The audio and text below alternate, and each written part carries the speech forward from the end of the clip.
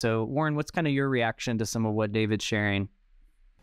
Well, Michael, let me respond to that from me, and then I'll end up with a question to David.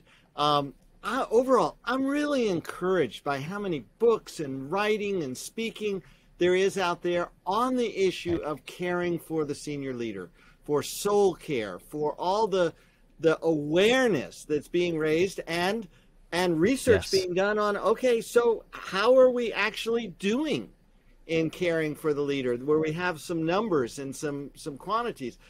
Some things surprised me, like ECFA just did the nation's largest survey of church planners, and one of the questions I asked was about their mental health. How was it before you launched, then during the pandemic, and then today?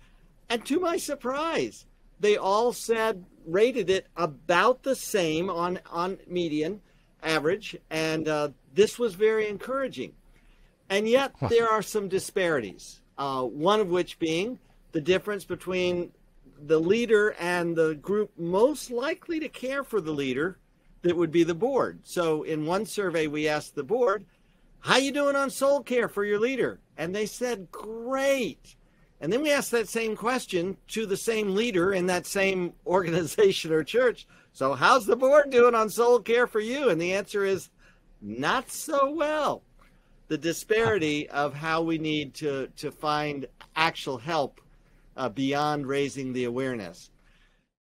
Subscribe to our YouTube channel for more finance, governance, and fundraising news and insights for your church or ministry.